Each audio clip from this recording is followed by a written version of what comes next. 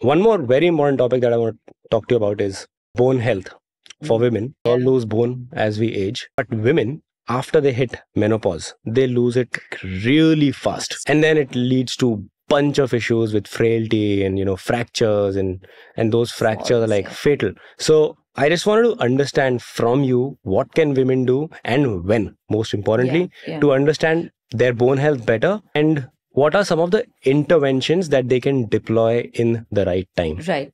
Yeah. So I think this is, very quickly, right? About 20 to 30 is like your formation years. Like, a lot of the forming will happen. But the 30 starts for women, like the estrogen starts dropping a little bit. The bone also simultaneously drops. So 30 to 40 is where you can start checking bone mass, right? Then after 40, estrogen drops further, perimenopausal phase and etc. 40 to 50s. So bone mass drops even more, right? The density comes lower. Even if you've missed checking from 30 to 40, please ensure you check 40 onwards, right? Got it.